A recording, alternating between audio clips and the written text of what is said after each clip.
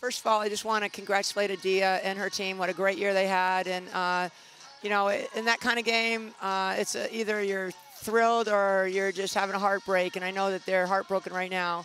And congratulations to the Pac-12. This is a Pac-12 victory with all the with 2 teams. It was going back to the Pac-12 either way. But I'm very proud of our team. We did weather some storms. I've told our team, you know, basketball is a game of spurts. And, you know, we had some good spurts and they had some good spurts.